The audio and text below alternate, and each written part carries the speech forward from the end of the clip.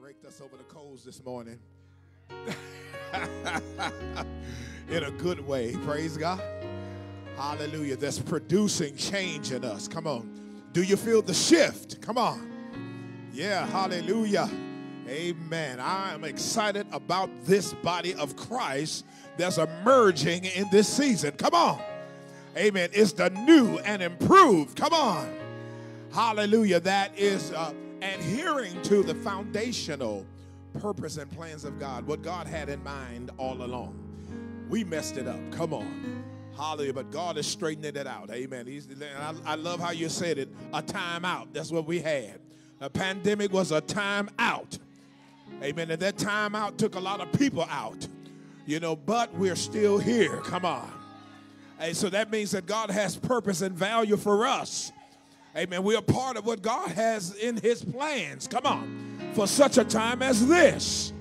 Amen. He had to equal the playing field. Come on. Mega churches became minor churches. Oh, God. Amen. I mean, nobody could do this stuff but God. Amen. Hallelujah. And so we're excited. Amen. And it's just one church. There's no such thing as a mega church or a minor church. It's just the body of Christ. The body of Christ, and we're just in these facilities gathering, but the church is much bigger than just this place, amen, and just our little groups and our little crowds, and I'm excited about the ecumenical perspective, of the church, that we're seeing the big picture and how we're all connected. Come on, amen, white, black, brown, yellow, come on, amen, all nations, and this community is becoming a Hispanic community. More and more and more. So we're believing God even for Hispanics and even maybe to have a Hispanic church, amen, operating out of this facility as well, amen. Amen, because it's the church for all people, amen. The body of Christ is for all nations. Go ye into all the world, amen. Amen, and preach this awesome, awesome gospel. Hallelujah. Well, I believe, is Pastor Arrington, where is she? Apostle Arrington. So she'll be coming along just a moment. Amen. Come on, praise and worship. We're just going to keep it moving. Hallelujah. Thank you, Jesus. Well, I'm just going to pray. Father, we just thank you for this afternoon. And even as we move forward in this portion, God, of the service, we thank you, oh God, for how you've been speaking to us and how you've been laying foundation and how you have been shifting and rearranging and breaking our old paradigms and helping us to see the new that you have so purposed for our lives. And we're excited, Lord, because you allow us to be a part of it. We get to be a part of what you are doing in this hour. And so, Father, we just say, let her rip. Have your way, God. Do what you will in our hearts and in our lives. And so, Father, we just surrender to you and we say yes. We say yes. We say yes to everything you're speaking. We say yes. Yes to the shift. Yes to the change. Yes to the breaking. Yes to the re-educating. Yes. Yes. I sure say yes. Hallelujah. And so, Father, take control as we move into this part, and we just commit it to you in Jesus' name. We pray and believe. Come on, let's give God a clap offering of praise as we enter into worship.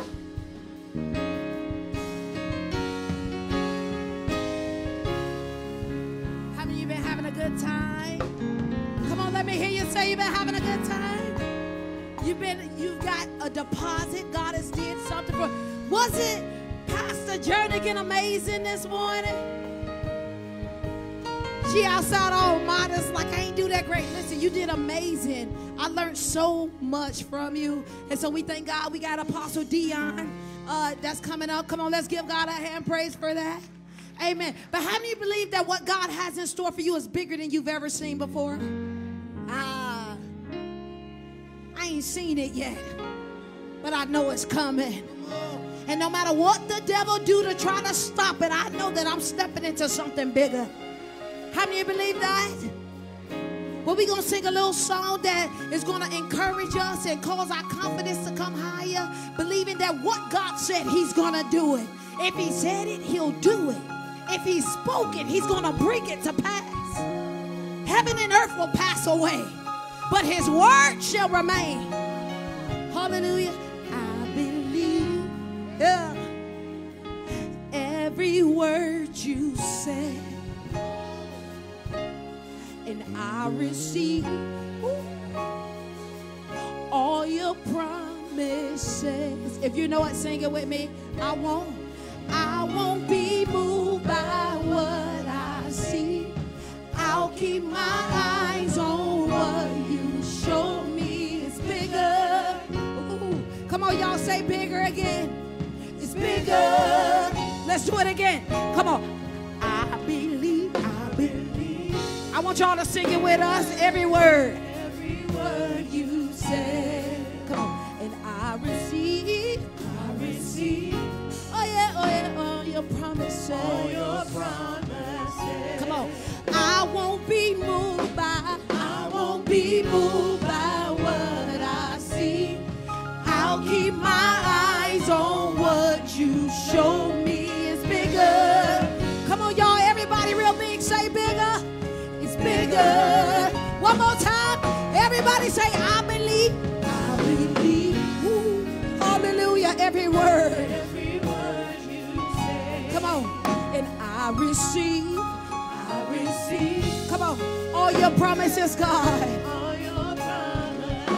I won't be moved by what I see. I won't be moved by what I see. I'll keep my eyes on what you show me. It's bigger. Come on, everybody real big, say bigger. It's bigger. Hey, come on. I will stand. I will stand still and see what you're doing. It will be bigger, yeah, and better than ever before.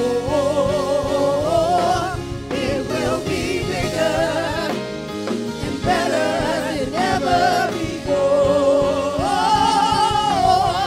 It will be bigger and better than ever before.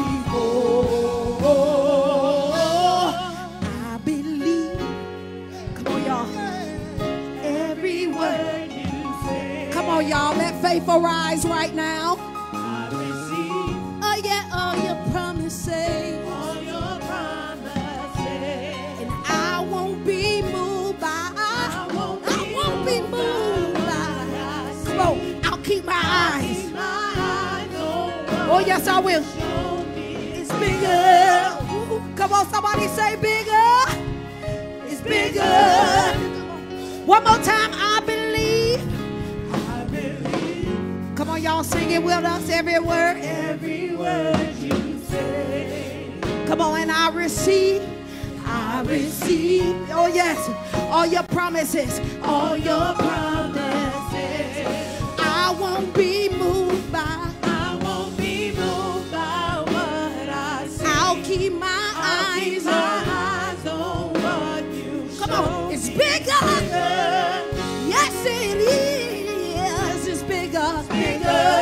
Come on, I will stand. Everybody, I will stand still and see what you're doing. It will be bigger. Come on, and better than ever before. It will be bigger. Come on, it will be bigger and better.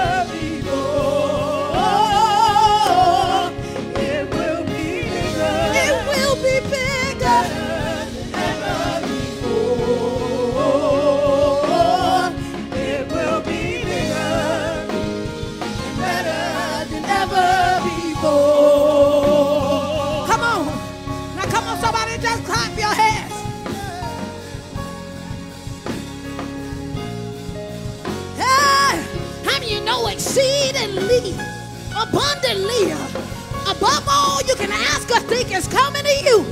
Here we go.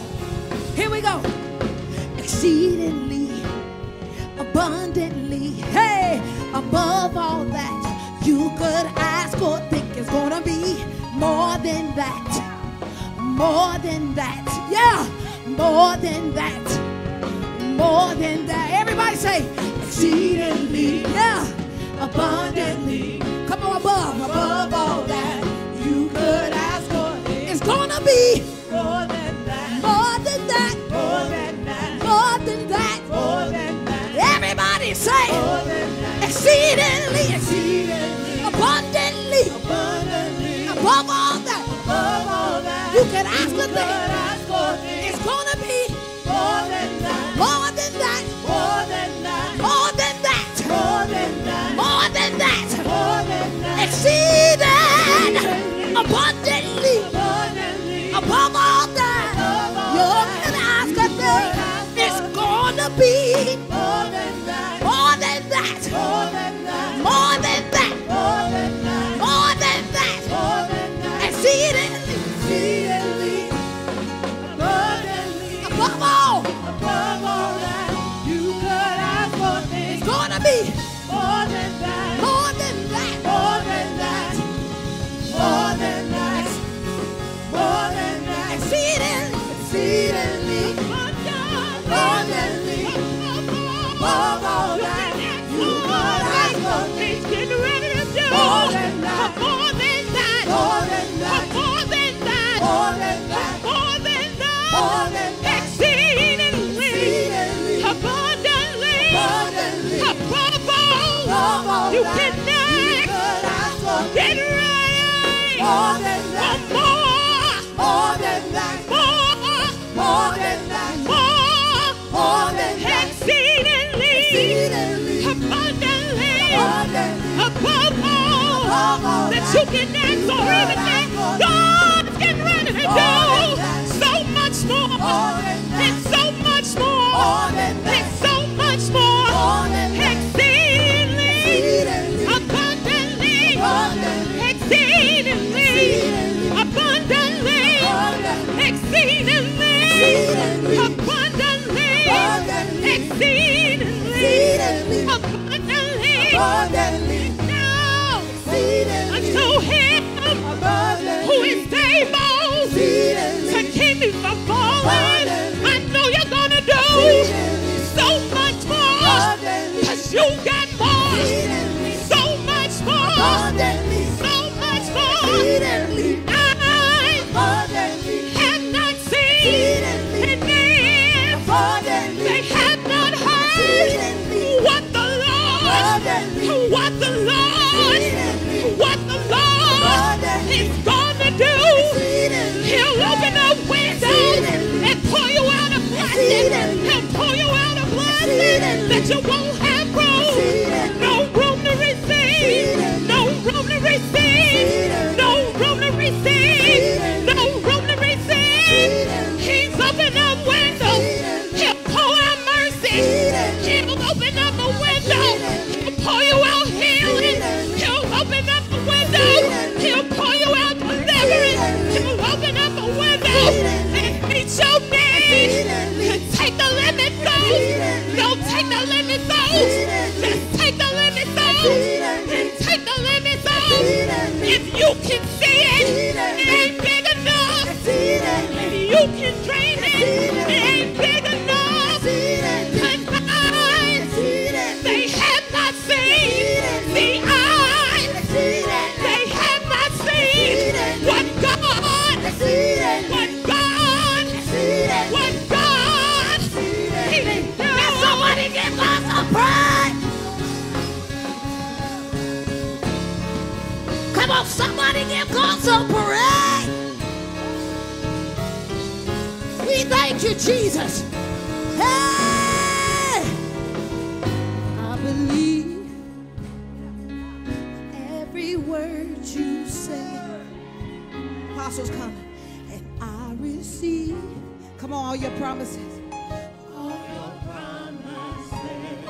I won't be moved by. I'll keep my eyes on what you show. Speak up. Yeah. Speak up. Hallelujah. Come on, let's clap our hands and give God praise. Come on, haven't we enjoyed this praise and worship team? Come on, let's bless God for them. Hallelujah. Praise God. We're just going to get right to the word of the Lord on this afternoon. I know we had a couple other things planned, but we don't want to hold up the speaker any longer. We value what's in him. Amen. Hallelujah. And so we don't want to wait any longer. Amen. To receive, yes, come on, what God has prepared for us. Amen. On this afternoon. Amen. We thank God for Apostle Dion Campbell and the tremendous gift that he is to the body of Christ. I had the pleasure and opportunity of meeting him several years ago. Amen. Through Apostle Greg House, and and come to find out we had some mutual connections, and he's been nothing but a brother, a blessing, a friend, a man of God, and I love him because he's not religious, he's not typical, he's just Apostle Dion, a man of God with a message. Come on, a kingdom word, a kingdom message. Amen. Let me get his mic there. I believe it should be a mic here somewhere for him. A microphone. Okay, where's that mic that was over here? That was us. Okay. All right. We're gonna get it set up for you. Okay. So put this.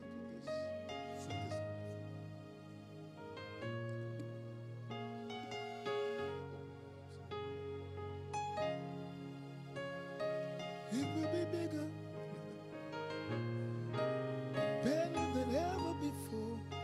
Hallelujah. Apostle Dion, let's receive him now. Amen. Amen. Come on, put those hands together for the Lord. Amen. Just lift up your hands. Father, we thank you. God, we bless you for today. God, we pray that you open up our eyes so that we can see the future clearly and begin to build accordingly to that which you have shown us. Father, begin to open up our ears so that we can hear the frequency that comes from you. Teach us to still the noise of all the false prophets that are in the land today. Let us trust in that which you are showing us and have the confidence and the courage to build what you have given us. God, help us to understand that our authenticity is our strength. Thank you, God, for this season, and thank you for this time. Thank you, God, for allowing me to speak before your people, your leaders, and those that you love. We bless you, and we give you thanks in Jesus' name. Amen. Come on, give God a hand clap of praise. Amen. Why don't you go ahead and have a seat? Amen. It was good to be with you today. So thankful for my friend, Apostle Lorenzo and his wife, and we love them very, very much. I love real people that are just honest and do it the right way. And it's difficult when you do it the right way because there's not a lot of fanfare. You don't get a lot of likes on social media, a lot of followings, but that doesn't make you any less of an apostle than anyone else. Everyone has to stay true to their assignment. And this is a tough area to build in. You have to look at his longevity, his fruit, his fight, he and his wife, and you look at them that they are still together. That is a minor miracle in itself in this day and age. So we bless God for you. It is an honor for me to be here. This is actually the first time that I have ministered in 2022. Yeah, and I'll explain a little bit of that later. Also, let's thank God for the gift that is among us today, Linda Jernigan. Yeah. I thank God for Linda Jernigan because she is fearless. She is a voice. She makes pastors nervous. She makes apostles tremble. She makes prophets hide in corners. And I really, really, really and truly appreciate you. Don't stop what you're doing. It's needful. It's shifting and it's changing our world. Okay. I want you to get out of church mode. Can you do that? And I want you to go into classroom mode. And I want you to go into student mode so that we could talk about some real things, okay? I believe that our world is in trouble and that the saints are stressed, that pastors are stressed and confused because nobody knows what to do, okay? So I want to talk a little bit about some reality. I want to talk a little bit about my life and how God has worked in my life and what I believe God is saying to you. So can we get out of church mode and just go into classroom and have dialogue? Dialogue is so healthy in the body of Christ. Okay, let me start here. I want to start here by dismantling church. Everyone say dismantle church. The word church comes from a word ecclesia. Yeah? Not to be confused with the temple. When Jesus said, upon this rock I will build my ecclesia, he was not talking about a temple. And I think this is a pivot point for where the church has to go and what it has to do. And if you have the courage, it's going to change and turn your ministry. Ecclesia was a secular term in the times of Jesus Christ. What he literally was talking about when he said, upon this rock I will build my church. Everyone say church. Everyone say ecclesia. Everyone say church. Everyone say ecclesia. The church was not the temple. He wasn't talking about that. Ecclesia was a secular term for a governmental entity in Jesus' region. You can liken it to like a Senate or a House of Representatives or a local council body, okay? When Jesus said, upon this rock I will build my ecclesia, he was not talking about the temple, okay? Remember, Jesus was walking with his disciples one day, and there was the beauty of Solomon's temple. And they said, look at Solomon's temple. Look at all the beauty. Look at all the grandeur. And Jesus paid it no attention. He looked at the temple and said, I'm going to tear this thing down. Did he say that? And I will rebuild it in 3 days. What he was talking about was the body and the movement from temple worship to people. So when he says, upon this rock, I will build my ecclesia, Jesus was talking about a group of people that would be placed in the earth as governmental officials for the kingdom of God, and their duty was to make sure that the kingdom was executed in the earth realm. Okay? He was not talking about a temple. And if you can take that for a moment and let that soak in and stop seeing church, Jesus wasn't talking about the temple. He was talking about his governmental ability to rule and reign in the church. The kingdom of God is about life. It's about people. It's about strengthening people to go ye into all the world. Everyone say, go ye into all the world. Traditionally, we have only used that as an evangelistic statement. Are y'all right? Some of the pastors looking at me like, where are you going with this? Okay. Go ye into the world is not just an evangelistic statement, but Jesus wants the everyday saint to go into finance, government, education, social studies. He wanted us to go into every realm of life and bring the kingdom and turn the kingdoms of this world into the kingdoms of our God. Yes? And so the everyday saint must be empowered to infiltrate the world.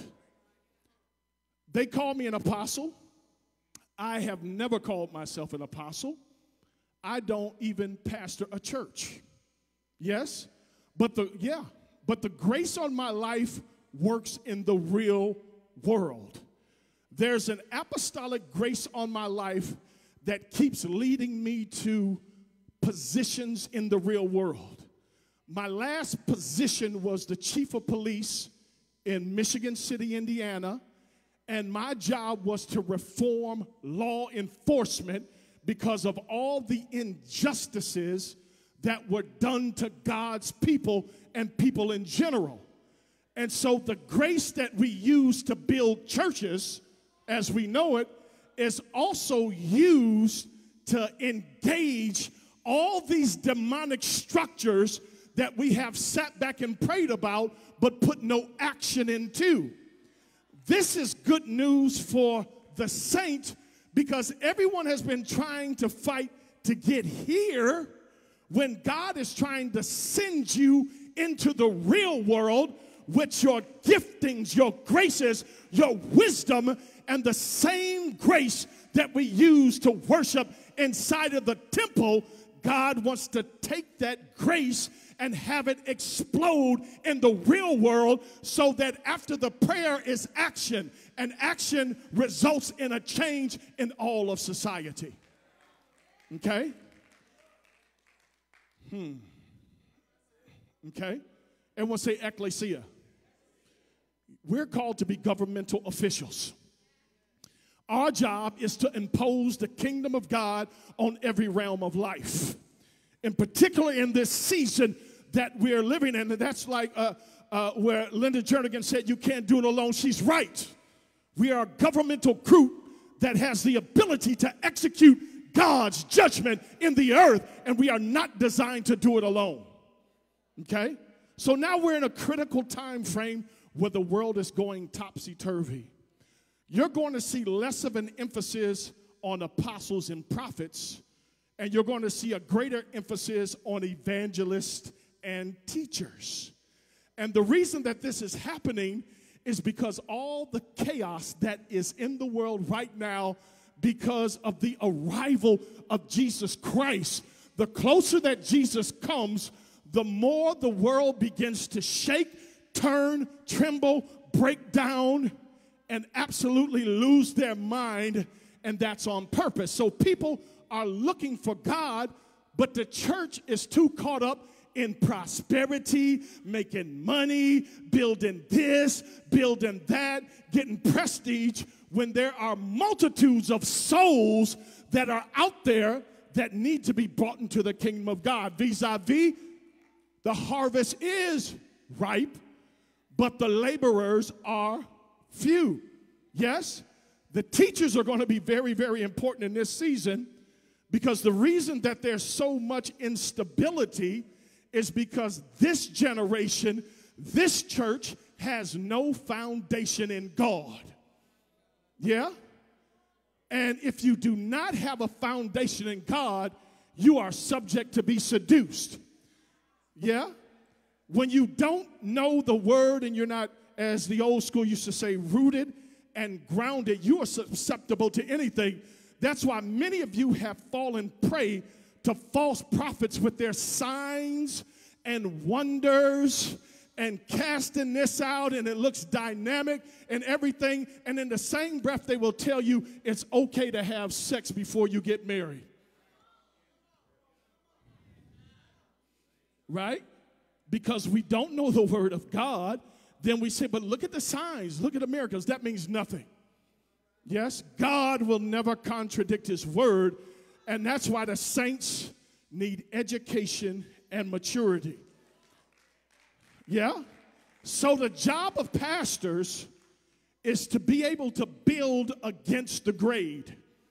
You cannot flow with everyone else.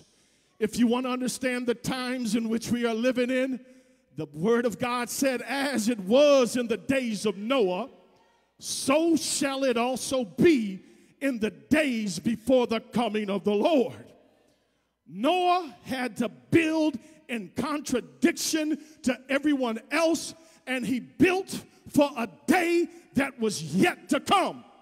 The future was arriving, and Noah wasn't building for the now. He was building for the sight of what God had showed him. In contradiction, he was mocked, he was laughed at, they talked about him, but when the future came, Noah was the only one that was right.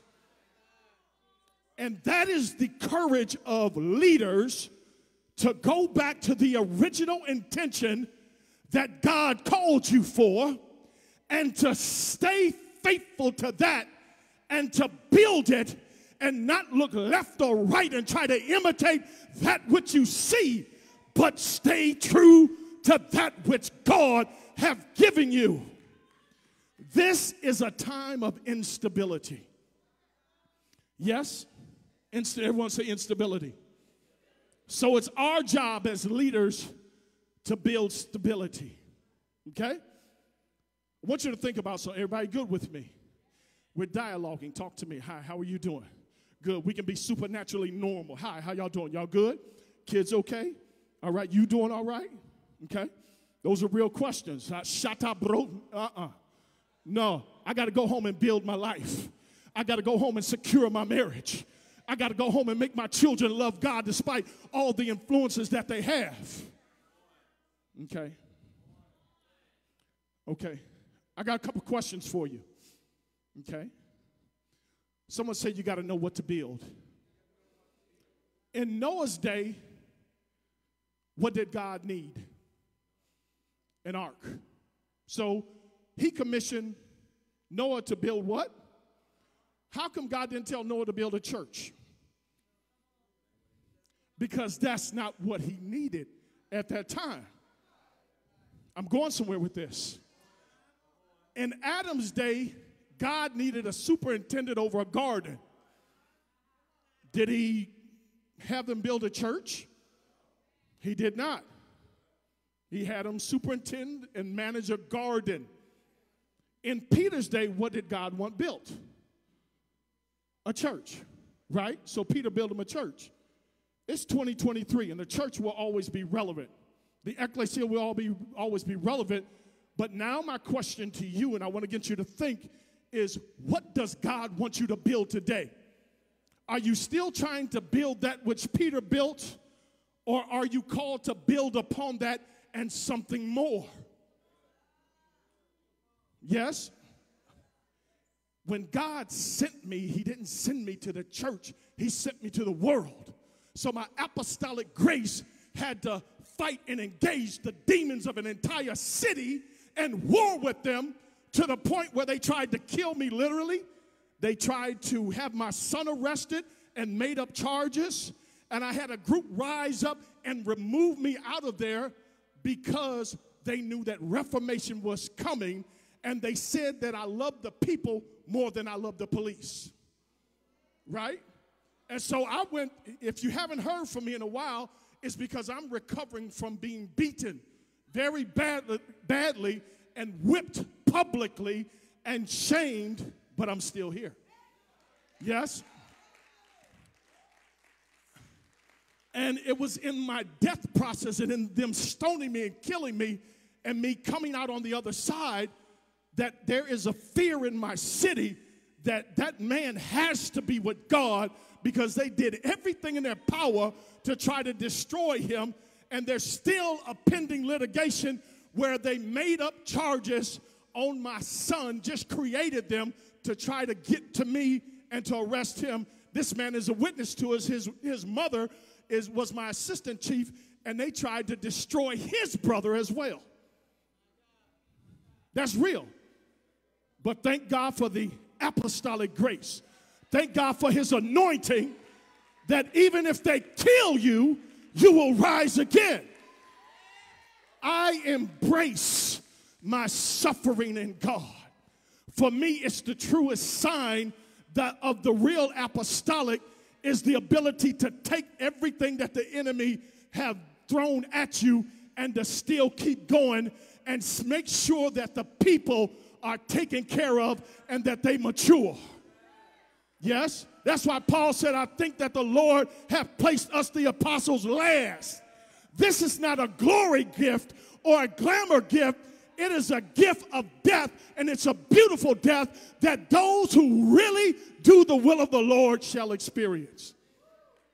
So when you look at yourself and you feel like you haven't made an impact because you're not featured in Charisma or in CBN, know that God sees your labor of love, and great will your reward be in heaven. I've learned, Linda, to set my heart in Zion. And misunderstood.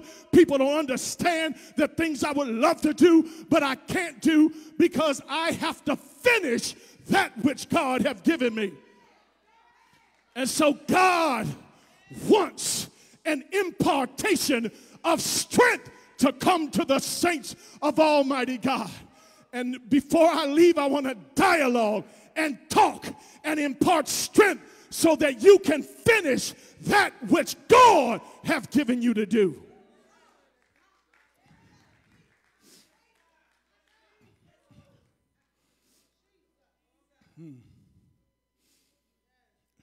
I was mad at you, Linda.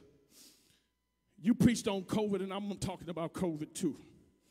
But it's not a competition. No, we're in partnership.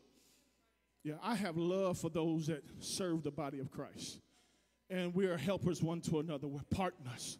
Yes, what I have belongs to you, and what you have belongs to me. And that's the way you got to see it. We are not in competition. This is not a who does better than who. Man, that's for kids. Yeah, this is about people and strengthening the people. COVID-19, this is what COVID-19 was like a training day for the saints. And God wanted me to bring it back to your remembrance. Okay? I want you to go back to COVID and understand some things that you were supposed to get out of COVID. Remember, we went from dependency on a church service to dependency on our relationship with God and one another. We were hooked on church services, and we had no relationship with God. So one of the things that God wanted to do during COVID was bring you back, me back, us back to Him and our relationship. And there was a reason for that. When God puts you in a training day, because COVID was a training day, when God puts you in a training day, He's preparing you for a day that is yet to come.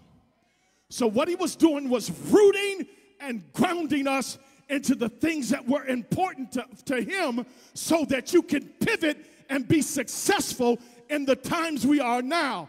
If you are not thriving and doing well now, it's because you didn't learn your lesson during COVID, and you're going back trying to redo what God tore up.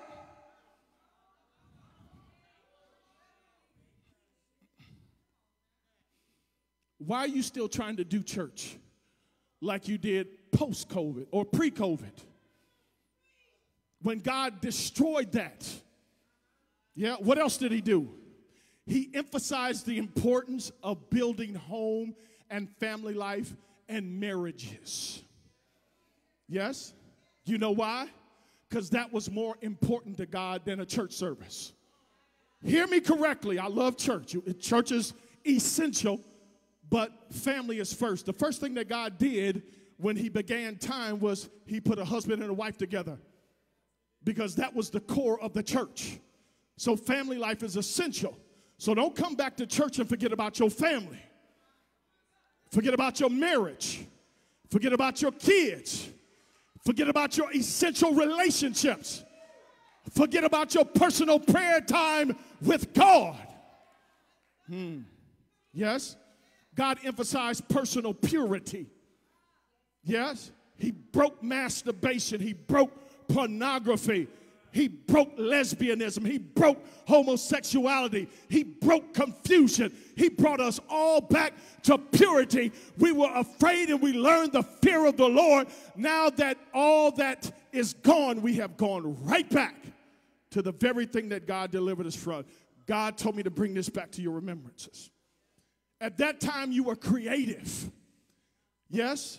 You start creating stuff. Have you finished what God put in you? There were businesses that He gave some of you during COVID. Where are those businesses at? Yeah? See, God took away all the noise during COVID. And now that the noise has dropped back in, can you still hear God's voice? Okay. During COVID, we reduced excess lifestyles. Yeah, and now we right back there again. during COVID, he highlighted the need for self-care. Yep, you still have to do that, okay? Go to Luke chapter 21, 25 through 27. So the job of a leader in 2023 is to strengthen the saints. Leaders have to know what to do. Whether you're the leader of a church, the leader of an organization, the leader of your family, you've got to know what to do in the times in which we are living. And I want to correlate some of the things that are happening in the end time with what's going on with people. Luke 21, 25 through 27.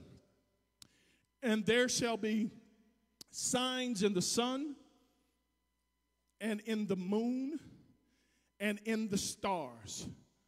There shall be signs in the sun and in the moon and in the stars. So we see in the heavenly realms, there's activity going on. And understand that when activity is happening in the heavenly realms, it affects the earth realm, or it affects what's on the inside of you, okay? Everyone say principles. Everyone lives by principles. Everyone say principles. Whatever principle you subscribe to or live by is connected to a power. If you subscribe to unforgiveness, and unforgiveness is on the inside of you, then that unforgiveness is connected to a power in the dark realms. If you subscribe to love, yes, and hope, that is a principle that is connected to a power, yes? And so you receive the fruit thereof. Whatever is inside of you will attract the type of power that is flowing through you, whether it be light or whether it be darkness. There shall be signs in the sun and the moon and the stars, and upon the earth distress of nations, with perplexity, the sea and the waves roaring. What this is pointing towards is people in the earth realm who are dealing with mental illnesses, psychological problems, all types of stress and instability, because the heavens are moving in a manner because of the arrival of Jesus Christ. So what's on the inside of you will react to that, whether it be light or darkness. And that's why we see mental health at an all-time high right now, is because the heavenly realms are being shaken. And that was what God was trying to purify in us during that training period when we went through COVID. Verse 26, men's hearts, failing them for fear and for looking after those things which are coming on the earth. Why? Because the what? The powers of heaven shall be shaken, and then shall they see the Son of Man coming in cloud with power and great glory. The arrival of Jesus Christ is coming. You can feel it, right? And it's causing reactions in the heaven, and that's why people are absolutely losing their mind in this day and age. Am I telling the truth here? Yeah? Are y'all understanding this? So there's a lot of stress going on in the earth and in the world today. Let me give you another scripture. Well, let me say this. There's a direct connection between the shaking of the heavens and mental stability. I want to emphasize this. Every principle you subscribe to is connected to a power. Somebody say, I know me. You know what's in you. If you're dealing with insecurity, if you're dealing with instability, if you're dealing with stress and worry, something's on the inside of you that shouldn't be. Yeah? Something's on the inside of you that shouldn't be. And part of the leader's job is not to focus in this hour on signs, wonders, and miracles, but it is to look beyond the flesh and look at the internal build quality of the saints that are under their care. Yes? We have got to be people builders and be honest and use our voices to tell them the absolute truth. The Bible said that born of a woman was no greater prophet than John the Baptist. How many signs did John the Baptist do? How many? How many wonders did John the Baptist do? How many miracles did John the Baptist do? Why would Jesus say that John was the greatest prophet born of a woman when he did no miracles, no signs, and no wonders? By today's standards, he would be one of us that are building, that we embrace signs, wonders, and miracles, but the saints crazy and we know they need fixing. Amen? So, it's amazing. Isn't that an amazing scripture? That Jesus recognized John. And you know what John did? He shifted the mentality of people. He changed the way that they thought. Yes? So we can learn from John the Baptist. If you want to be prophetic, next time you stand before a person and start prophesying, stop telling them what they're going to get. Have the ability and the grace to see what's inside of them and begin to use your voice and your words to begin to speak and correct and align those issues that are on the inside of them so that they can live. Yes? Because as a man's soul prospers, he shall prosper. John the Baptist would say crazy stuff like this.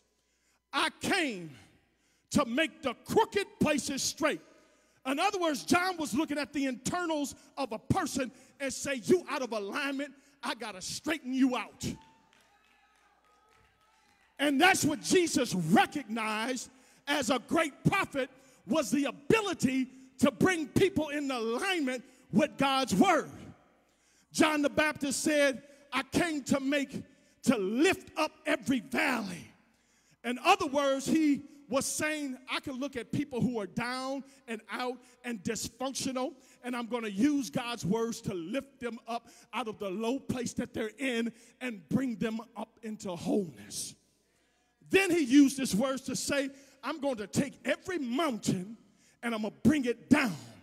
In other words, what he was saying is everything in you that exalts itself against God, my job as a prophet is to speak to it and bring it down, because as your soul prospers, you gonna prosper and your health will improve. A lot of people are sick because of sin, vis-a-vis the sin-sick soul. Some of your ailments will not be healed until you rid yourself of the sin that you have. Some sicknesses are not natural sicknesses, but they are spiritual, and God wants to heal the sin-sick soul.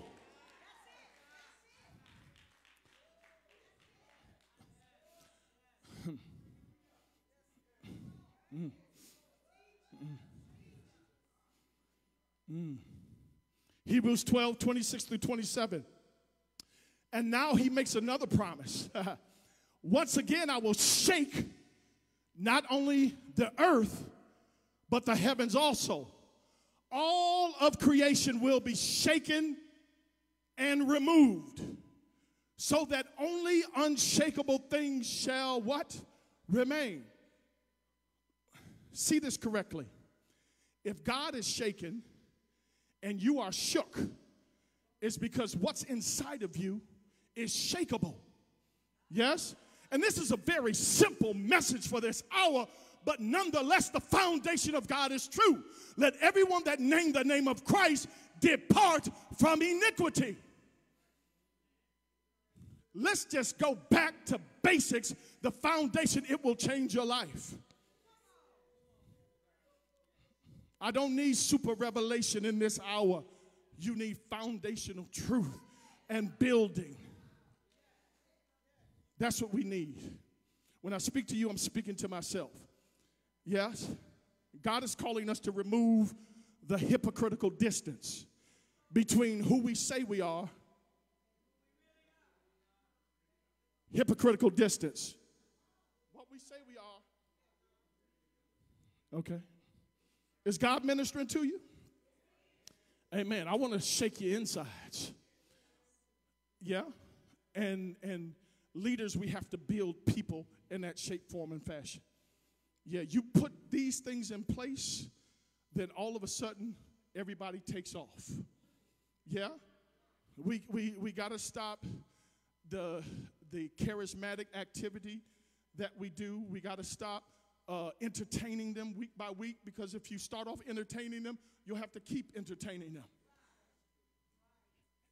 Take consideration into changing the methodology of what you do on a Sunday service. Why not reshuffle everything? Make it like a classroom setting. Put up PowerPoint. Have teaching sessions. Talk about every aspect of life, real issues that people are dealing with. Take time to have dialogue on a regular basis. Yes? Are you brave enough to do something like that?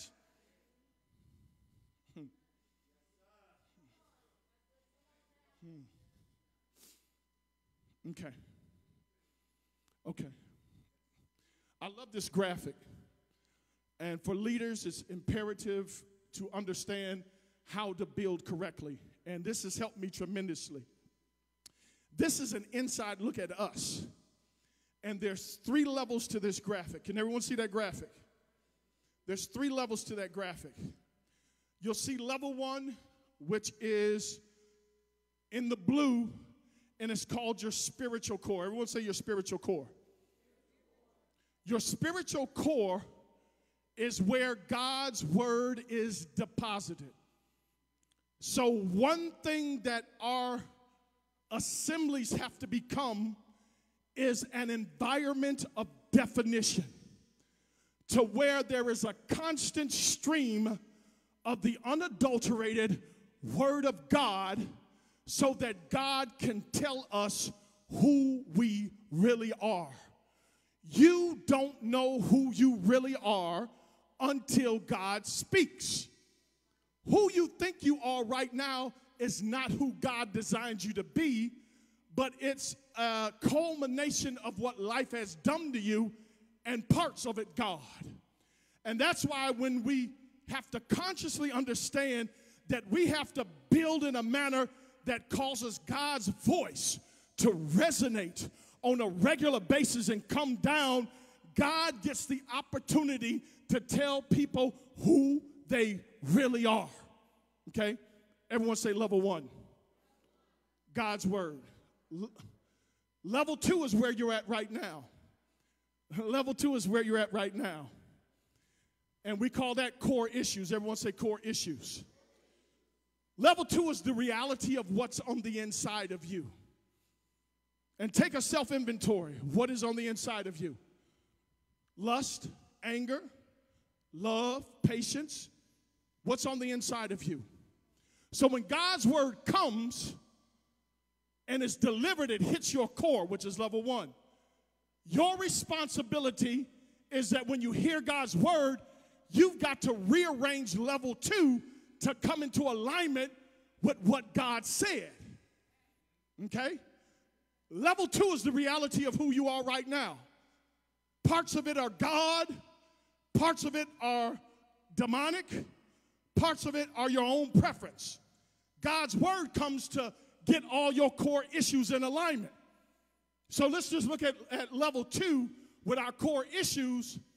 Whatever's on the inside of you manifests in 4 different areas. So when we meet you and greet you, your core issues, we get to introduce ourselves to them.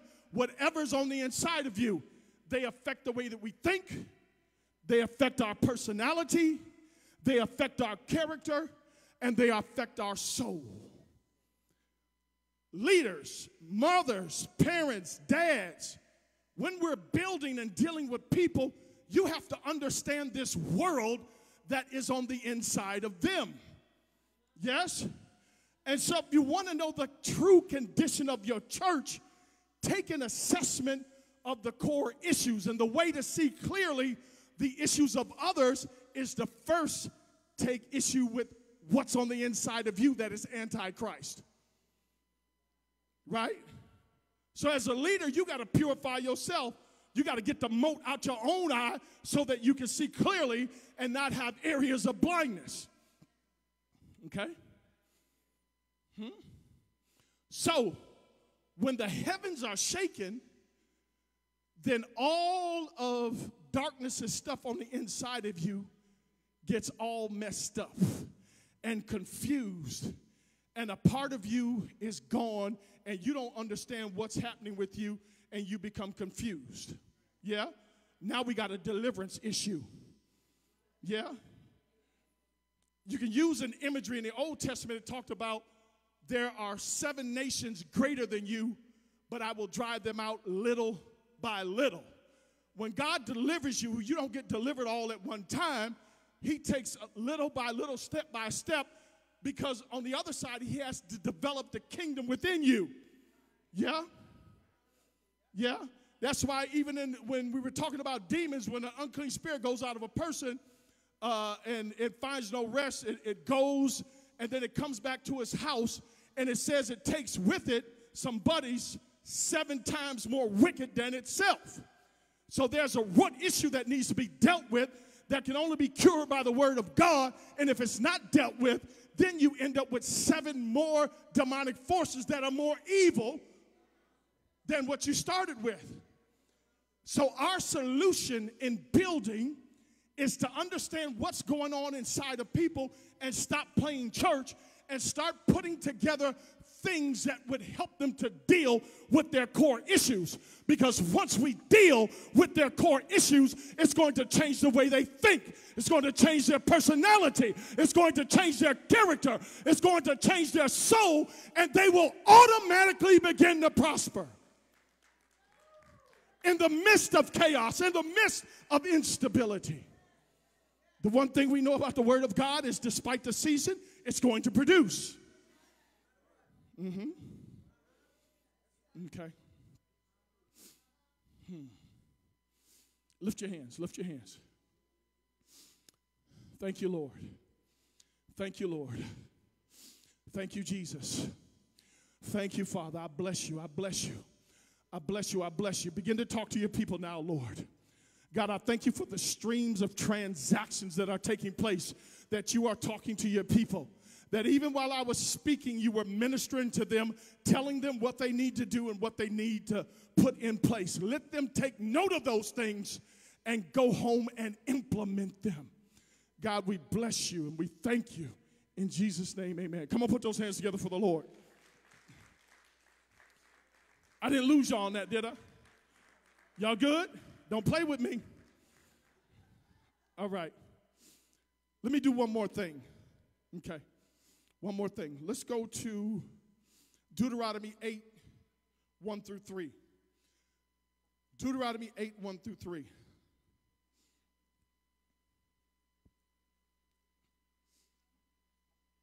Deuteronomy 8, 1 through 3. I love, this is my favorite scripture. We want to look at 3 things out of these scriptures. Number 1, God's promises for the future. Number 2, an assessment and evaluation of you. And number 3, upgraded and refreshed thinking systems. I think this is a powerful word for if you're questioning when you're in yourself, what can I do now? What do I need to do now, right now? Yes, to walk and finish with God. This is what I need to do. Yep. Someone say Jesus is arriving. Do y'all feel the pressure of Jesus is arriving? Yeah. And when the closer he gets, there's a burden on you to be just like him. That's the pressure you're feeling. It does not appear what we shall be. But we know that when he comes, we shall be like him. So the closer that Jesus gets to us, there's a greater burden for you to become mature. Yes? Immaturity has to be finished in the body of Christ. Yeah? Immaturity will get you in trouble. Yes? We are pushing saints to be mature. Quit babying the saints. They can take it. Give them some elongated teaching sessions. Yes? Stop babying the saints. They can take it. That's you. You don't want to do it. They can take it. If you feed them a certain appetite, they'll get used to that appetite. Then they won't want all this fluff that you see on social media. Yeah? They can take it. Feed the saints. You want strength? Give strength. Yes? You want strength? Build strength. Yeah? Okay. All right, almost done. Someone say God's promises for the future. This is loaded to me, and then I'll finish with this. I know it's been a long day. I'm thankful to be here with you. I really am. I really am. I love this. I really love this. I really love it. It's a difficult time in my life because God gave me another difficult assignment. I'm the executive director of the juvenile detention center in my county. Right? I went from chief of police to dealing with all the youth that are, and for me, youth is a micro picture of where the world is going. These youth are violent. They have mental issues out of this world. They're addicted. They've been sexually abused. I cannot believe what is going on, but it is a picture.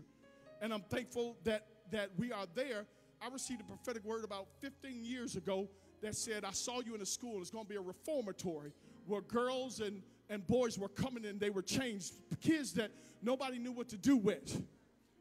I had to obey God's voice, and I would love to be planting churches, going to the nations, been there, done that. I would love to have my own network, want to build it, but can't. He won't let me. You know what he did? He told me to go in the juvenile center and deal with these kids.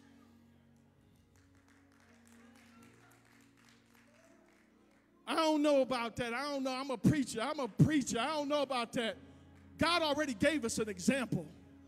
One of the most high-powered prophets in the Bible was Daniel. Daniel wasn't in a temple with a robe on singing Hashanana, Roshanana. He was second in command to King Nebuchadnezzar in the governmental realm, and he's recognized as one of the most potent prophets there is. What about you? I'm never ministering nowhere. Linda Journey get ministered because her spirit get up on you. Lord have mercy. Okay. Get this, okay? This is important. I've been using this scripture for years and years and years, and it's helped my life. Somebody say God's voice. Lift your hands and say God's voice. Say, God, I want to hear your voice. Keep your hands up. A lot of things you don't have because you don't ask. That's why the enemy loves for you to keep your mouth shut, because the kingdom of God is voice activated. And you don't get stuff because you don't have enough boldness or faith to open up your mouth and ask, you little quiet saints. Bless me, bless me. No, open up your mouth. Yeah, open up your mouth and say it with boldness. I have seen things created because I was bold enough to speak it out. Whatever God has showed me, you got to speak it out. Yeah, the enemy want to keep your mouth shut, but this is not the time. This is the season to open up your mouth boldly as you ought to and speak what God said. When I talk like this, I know what I'm doing. I know what I'm doing because I believe that my voice sends tremors in the spirit realm. I believe you can feel it. There's something on the timbre of a voice of someone that's sent by God that touches you deep in your core. Okay. All right. Almost done. All the commandments which I command. What verse? Yeah, okay. All the commandments which I command thee this day shall you observe to do. Someone say instructions for today. Someone say God's voice. Look at what he's saying here.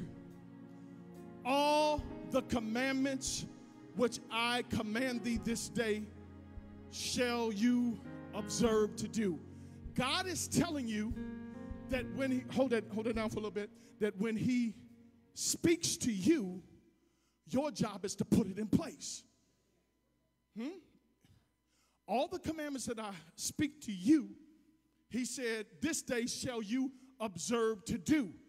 There are action requirements when God speaks. These are very clear blueprints for the church. Then he says that you may live. Someone say that you may live. What God is speaking to you and telling you to do, you implement it. And the reason he's telling you to do it now is because you're going to have life despite the situation happening in the world, because his commandments will produce. All the commandments that I'm telling you to do it. It's for your good that you can live in the midst of whatever you're dealing with. Someone say that you may live. You should have a full kingdom experience despite the circumstances around you. Commandments, put them in place. Then he goes on to say, and multiply. When God gives you a commandment, you put it in place, it'll cause you to live, and he will give you prosperity, success in what you do. And go in and possess the land which the Lord sware unto your fathers. In other words, God is saying, look, pivot off my commandments. I'm telling you to do something. I've been telling you to do something for a long time. Why are you hesitating? Get rid of that dude with them big biceps and his broke self that ain't doing nothing but eating your food and your kids looking up at him like, are you crazy? Write that book God told you to book, told you to put in place. Give that money God told you to give. Forgive that person God told you to forgive. All the commandments which I command thee this day shall you observe to do, so that you can live. I want to prosper you, and I'm going to finally give you your inheritance that belongs to you. But I couldn't give you your inheritance that you've been seeing since you were young in the Lord. I can't give it to you because you're not obeying my commandments. Somebody say promises for the future. Second part. There's an assessment and evaluation that God wants to do on you. He said, you shall remember all the way which the Lord thy God led thee these 40 years in the wilderness. God wants you to remember who you used to be when you was nothing. You didn't know who you are, which is a wilderness, and he wants you to remember your journey. Where you came from, yeah? And he wants you to consider how he's redefined you, who you thought you were and who he says you are. Who you thought you were and who he says you are. Huh? He said, think about these things. And he said, that process was to humble you. I took you through there so you would stop depending upon yourself and learn to depend on me.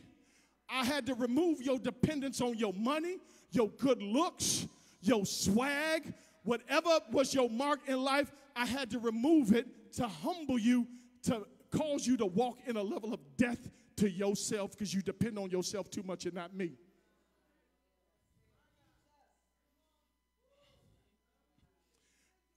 And to prove thee to know what is in thine heart.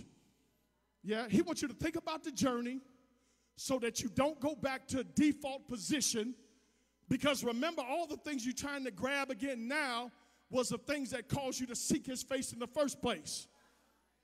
He don't want you that when tough times come, you go back to default. When tough times come, I go back to pornography.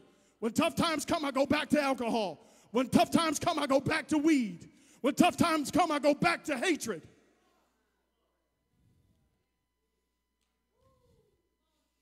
To know what is in thy heart. That's what your journey is for. The removal of default position. Everybody say my journey. You on a journey.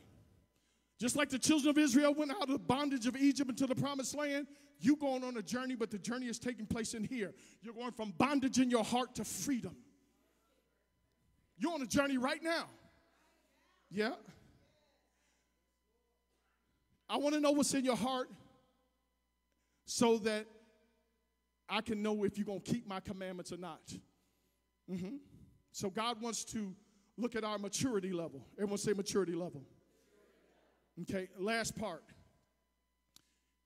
As you go through this, verse 3, and he humbled thee and suffered thee to hunger. What does that mean? What God, okay, listen. Leaders, saints, he's humbling us and suffering us to hunger.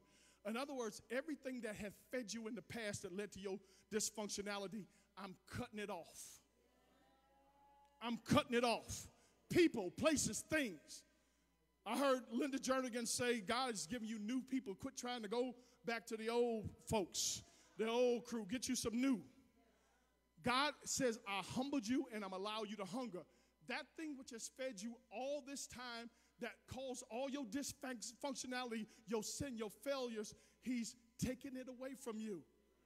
And he said, now I'm going to feed you with manna, which you didn't know. What does that mean?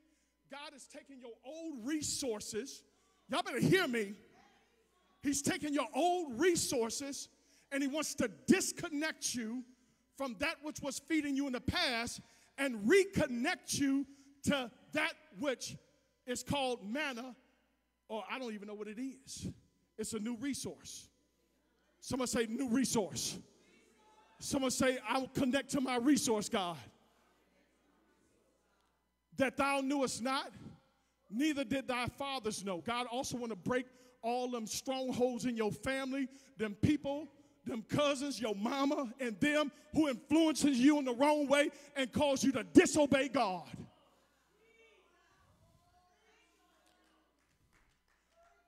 That he might make you to know that you do not live by bread alone. God basically saying, look, I not only want you to have word in your life, I not only want you to have foundation in your life, but it's twofold if you want to walk with me. A lot of you know the Bible inside out, but that's your problem. Because the words that God speaks are spiritual. He said bread, but you also got to live by every word that is currently coming out of the mouth of the Lord. Okay, Deuteronomy, this is loaded. Yeah? So you got to have the word, but can you access the mind of God for today? Huh? If you want to live, he said, have that written word, but also tap into, capture what God is saying to you right now, and that's how you're going to navigate. That bread sustains you, holds you, it's foundational. That proceeding word brings you into the future. Huh? God wants us ambidextrous. Yeah? Okay. Everyone good? Good. Lift your hands. I'm going to pray and then I'm going to turn it over to, amen. Did y'all get something out of this? Okay. Good. Good. Good. Good. I'm happy that no one is running the aisles. I'm happy that no one is falling out. I'm happy because that means we've tapped into this and we're dealing with this. Let me tell you something. Let me tell you something. There are some principles in here, not because I said it, but because it's the word of God. If you put these things in place, it will change your life. This is the simplicity of the gospel that we have gotten away from, where we think that all these charismatic activities is going to get us in God. No. No. No. At the end of these days, prophecy going to fail. Signs and wonders going to deplete from us. But only what you do for Christ will last. Yeah, can we get back? Signs and wonders are beautiful. Great, I love it. Been there, done that. Yeah, I remember we were in deliverance ministry. We used to go places. 3 years later, we go back and cast the same devils. 3 years later, we go back and cast the same devils. I say, I'm tired of this. It's because people aren't being taught. Taught. Let the teacher arise in you. Let the teacher, Father, we thank you. We bless you for our gathering today. God, I thank you that beyond my words and beyond what I've said, that your spirit would touch deep into their hearts and that something would begin to stir on the inside of them. God, cause that well of living water to begin to bubble up on the inside of them. Father, let your word begin to cascade upon them like dew. Father, I thank you that your word will not return unto you void, but it will accomplish that which you set it out to do. Father, I just begin to release spiritual seeds in this house, Father, that would bring forth great fruit in the days to come. Father, begin to take that seed and embed it deep into their soulish realm, and that it would bring forth fruit, some 30-fold, some 60-fold, and some 100-fold. God, we thank you for your word, that in the midst of an unstable word, your word is faithful, it's true, and it shall come to pass. Let this word be blessed today. Let this ministry be blessed, and those that hear be blessed. Father, we thank you and we bless you in Jesus' name. Amen. Come on, give God a hand clap of praise.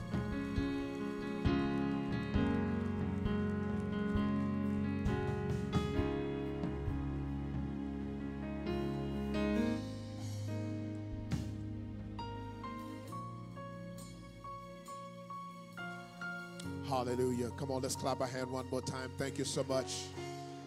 Amen, Apostle Dion. Man. Whew. That's all I can say is whoo. What a word to close this meeting on. Amen. Hallelujah. Let us govern ourselves accordingly. How many of you felt like you just kind of grew up in the last 30 minutes? Come on. Like, my God, what a mature word. What a timely word. What a sound word.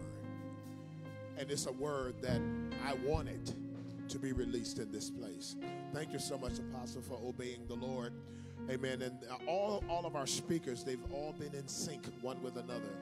It's just incredible how the Holy Ghost speaks.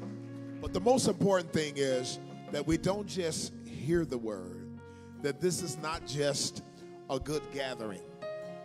And I believe the word that we received has been so substantial that if we allow it to take root in us, it is without a doubt going to produce some tremendous fruit.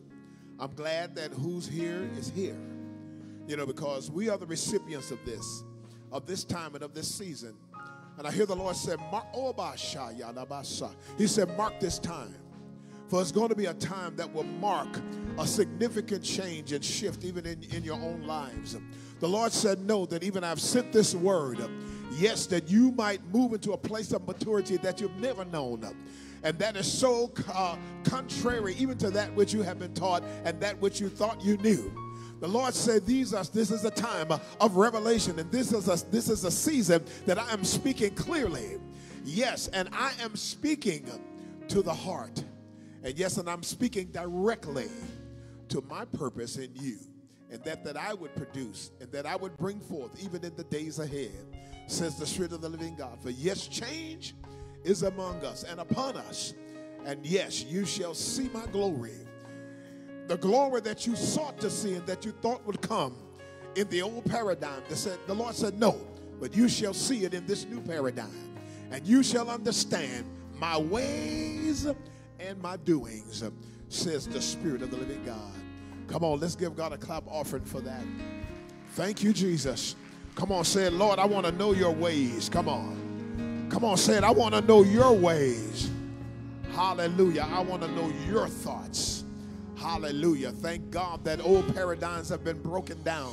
False altars and false temples and false things that have been erected that we've been so accustomed to, they've been broken down.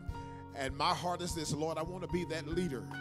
Hallelujah. I want to be that leader that hears you and that speaks. And whatever that you've allowed me to steward over, whatever people that you allow me to touch and influence, I want to be that leader that truly hears your heart and that obeys you for such a time as this.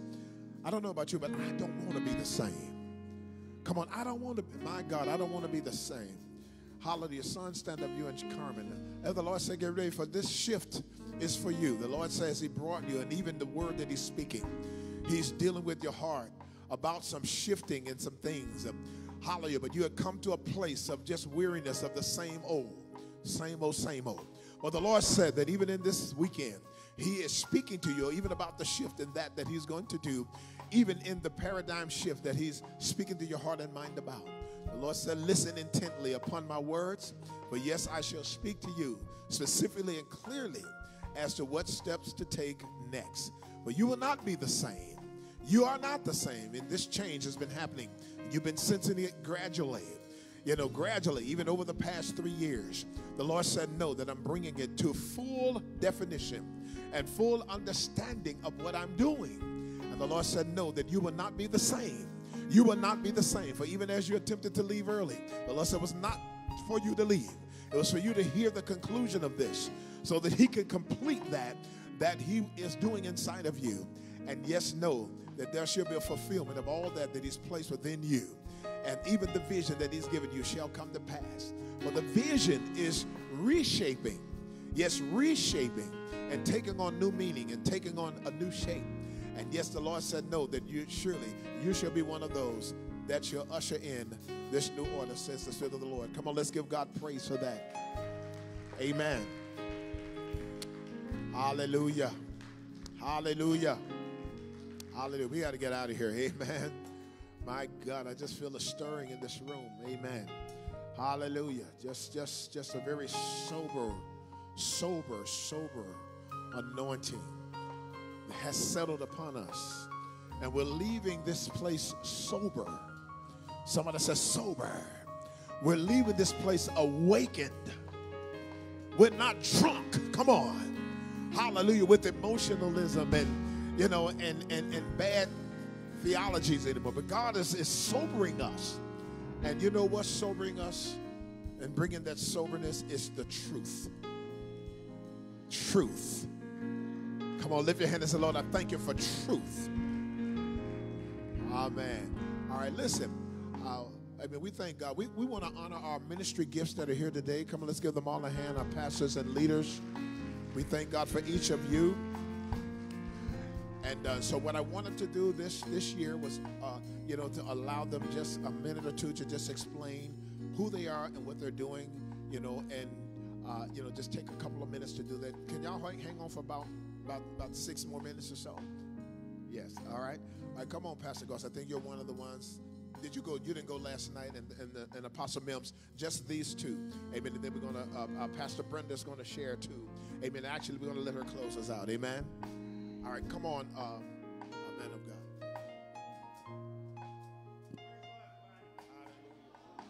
God bless you. God bless you. My name is Pastor Sherman Goss. I've been pastoring for 8 years. Just thanking God. Our name of our church is our mission. We're loving people God's way ministry. That's our job. We just want to love people God's way. I thank God even for this conference. Some of the things I was dealing with. Even brought up in my church in Sunday school about some things about I don't want to be mega, I want to be effective. And I about to question myself because I started stagnant. I didn't see any growth. And I feel like success can be measured. So you take the business side of it. But there was some confirmation today with Pastor Jernigan and Apostle that I just got to be me. And even just be me. Just be me, because I don't preach like normal preachers. When he said PowerPoint, because that's what I do every Sunday. I have a PowerPoint message, and we go through bullet points, and I will pop a quiz on you in the middle of Sunday service. And I thought, well, maybe I just ain't being effective.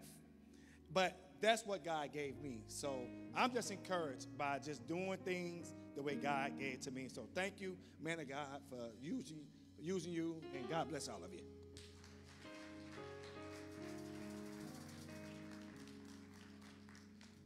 Praise the Lord. 2 minutes. I'm under 2 minutes. Hallelujah. I've been in the office of an apostle for the last 10 years. God has shifted my ministry. I've always been assigned. I heard the message last night, assignment. I've always been assigned to raise up prophets, not to teach them how to prophesy, but how to walk in holiness, how to kill that flesh, because we can't speak for God if we can't hear from him. We can't hear from him because the flesh is not capable. Flesh is not capable of obeying God. Recently, God has shifted me more to the community. I deal with and work with a collective of organizations that we do services for justice impacted individuals who have been incarcerated. We give them a foundation to go back and enter into society from the perspective of job readiness. We teach entrepreneurship. I teach health. I'm a nurse by trade. We teach entrepreneurship. We teach health and wellness. We provide mental health services. We provide lobbying in Springfield, and we also do financial literacy. We have got in the raw and in the thick of it, and that's what we're supposed to be. I'm also an apostle without the walls surrounding me. I believe that God has called me to the outside of the church. We can church to church all day long, and as everyone has said, they're going to still come out the same if we don't do something different. And so sometimes we just have to walk in love. So my ministry is that of love and nurturing God's people inside and outside. Those prophets have to be trained up to be able to hear the voice of the Lord. And I'm so happy to be a part of this network, and just, what can I say? Amen. Closing out. Oh, come on, give God some praise, everybody. I honor Apostle Irving. Amen, my beloved. Amen. He is mine, I am his. Amen. I honor all our ministry gifts. Pastor Toby, powerful woman of God. We enjoyed you so much last night. Amen. And for what I heard, Pastor Linda Jernigan cut up. I'm sorry I had to miss that. And oh my God, Pastor Dion, I just said, I just take my whipping like a woman, you know. Just take it, you know. Okay, now you got me here, and then you know. But it was such in love. I thought, yeah, Lord, let the righteous smite me. He should not break my head. But the word of God was so powerful, and it was just so what I needed. It was so much what I needed. Some of you all know, and he's all in what they say in our video, know that we had branched out as another arm of Life Center. We're in Life Center, and we have branched out into a new ministry called Rivers of Life Outreach Ministries. And it was difficult to make the move at first. It really was. I'm not going to lie to you. It was really move because you love people, you know. And you know how they tell you when you're getting married, you're not losing a daughter or son, you're gaining a son-in-law or daughter. And so I didn't lose Life Center. I gained some more children, and they, you know, they're, I don't know what to say about them. I can tell you that when you're in the right place of your assignment, you feel a fresh anointing. You feel like you can do certain things that normally you couldn't do. And even though sometimes, you know, in the area in which I've been sent, I was in a training ground. There are times when the Lord had led me to come to Life Center, and I should have known that he was preparing me. But he led me to come to Life Center like 5 o'clock in the morning for prayer. And I'm like, 5 o'clock in the morning. But when I came to 5 o'clock for morning prayer, because I know some of you know that we had the sacrificial prayer at 7, but there were times when I was here at 5, and I would see people just getting out the parties. I would see people drug and high and all of that. And just wayward children, just young people, just partying. And this is almost the setting every day in the daytime. I mean, every week when I go to Riverdale, they come in high. They come in there, you know, drugged, drunk, and everything. And they literally sit down and give me the opportunity to preach to them the gospel before they take anything from me. Preach them. As a matter of fact, it's required. So when they come and get their bags, I say, you know, I got to pray for you. You know, I got to tell you something about the Lord. Oh, yeah, Pastor, oh, yeah. And they are so respectful. We've been doing this. I think we were had a 501c3 in 22, around 2022. What, 20? Yeah, around 20. And God just, when he calls you to do something, he just makes a way. And we don't have time to tell you all the ways in which he made. But it was a change for my husband and I. Amen. And you know what? Our marriage didn't weaken. It got stronger. There were questions, of course, because who doesn't want their bride to be with them on Sundays? But our marriage strengthened because he knew the call on my life and he respected that call on my life. And me, it was very hard for me to pull away. But you know what? I seen God move in such a mighty way that I couldn't doubt his leading. I couldn't doubt his guidance. I saw him move in such a way where people were giving into the ministry and giving to, because I'm like the one, like, if you don't provide, I'm not going. And I saw people just giving me more stuff than I could even, garage, basement, you know, and then just able to give it to those that are in need. It's been such a tremendous blessing. The hardest part, I must confess, was just getting up and doing it.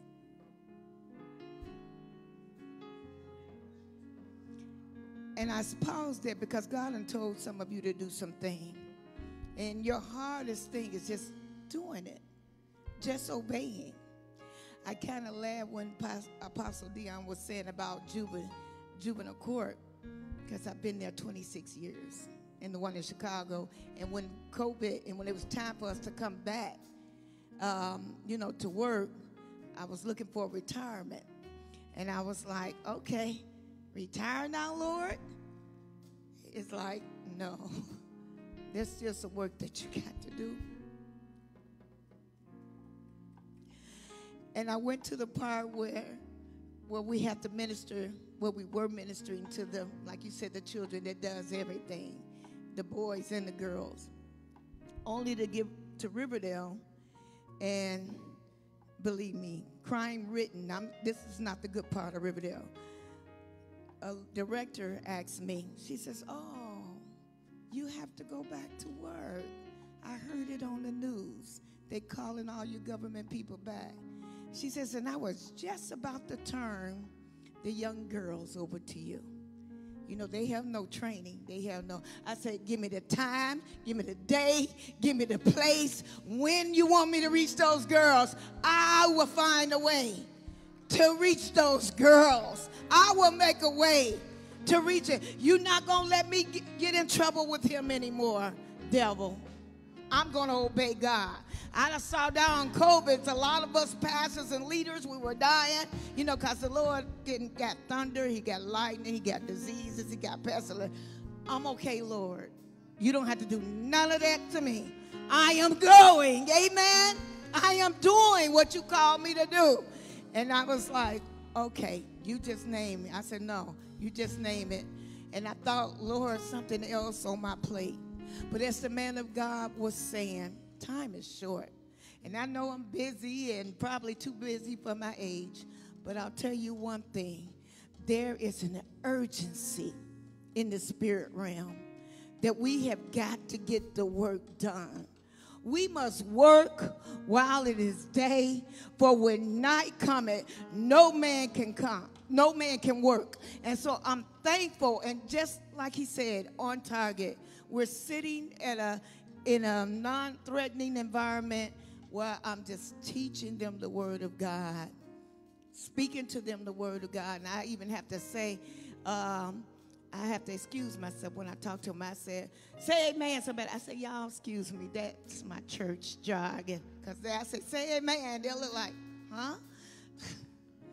So do we still wear those clothes, right, in church? But they understand where we just have to get down to them and feed them, spoon feed them, if you will, the gospel of the Lord Jesus Christ. And so what can I say? I'm not tired yet. I'm not tired. I'll go.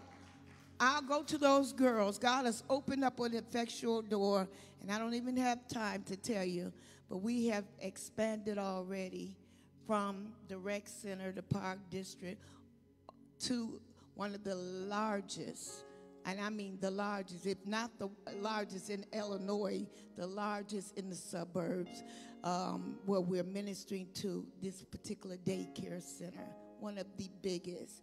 And the Lord has blessed us with cases and cases of Pampers to give to this daycare center, because I'm dealing with parents that have to choose food over Pampers. They don't even have Pampers for their babies. Amen. And so again, that is the life. It's the Rivers of Life Outreach Center. I get just choked up talking about them. And we're all legitimate. Government taxes, tax exempt, or whatever you want to say. So if you want to give, all proceeds go to that outreach leg of Life Center Church of Deliverance. Come on, give God some praise. I appreciate you so much. I give him some praise. Hallelujah to the Lamb of God. Hallelujah to the Lamb of God. Come on, warriors, stand to your feet. Amen. And make your declaration that you are going to go forth as never before. We have been given our marching orders, and we need to have a yes down in our soul. We need to have a yes down in our heart. We need to surrender all. When the clarion call goes out saying, Lord, who shall go? Whom will you send? We need to say, Lord, here am I. Send me. I'm willing to go. In the midst of wolves, in the midst of snakes, in the midst of evildoers, I will go. I will fulfill my assignment. I will do what you call me to do. I don't want to be lacking. I don't want to stand wanting, but I want to be faithful. I want to complete the work until the end. Yes, Lord. Come on. Yes, Lord. Everybody, yes, Lord. Yes, Lord. Send me. I'll go. I'll say it. I'll do it. What you call me to do. Yes, Lord. Yes, Lord. Yes, Lord. Send me. I'll go. I'm willing. I don't want to be found lacking in doing what you call me to do. I want you to say, well done, my good and faithful servant. Come on, give God some praise if you mean it. Come on, give him praise. Hey, I'll go. Yes, I'll go. Hallelujah. We love you so much, and we're so grateful for what God is doing, not only in the earth, but doing through you, his people in the earth. Come on, give him praise. Anything you want to say, honey, before I close out? Praise God. Just look at your neighbor and say, welcome to the new day.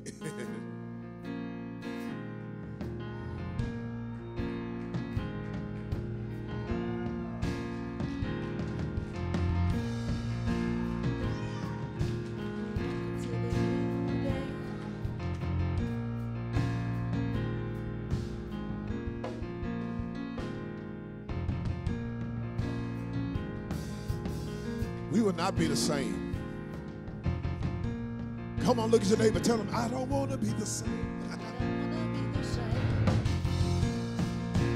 Come on, we're getting ready to get out of here. Hallelujah. Welcome to the new day.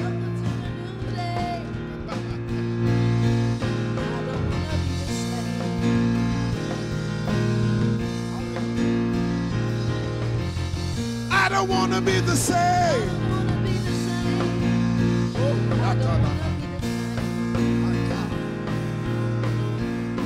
Say it. I'm not the same. I'm not the same. I'm not the same. I'm not the same. In Jesus' name.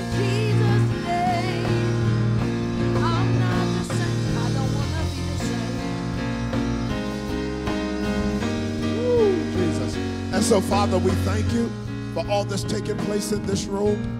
Thank you, God, for the word. Thank you, oh God, for the shift.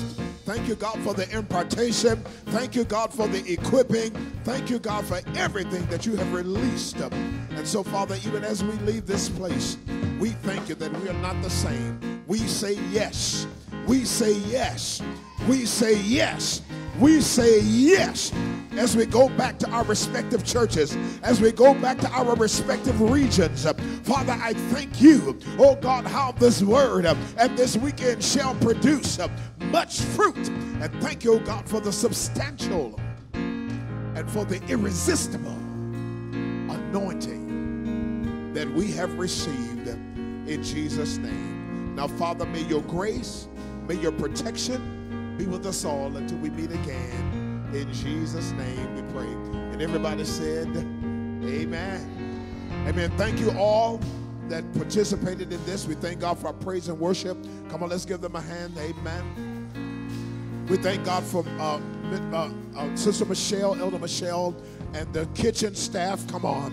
Amen. For providing the meal. Hallelujah. We thank all of our ministry gifts for your participation and just for being here and just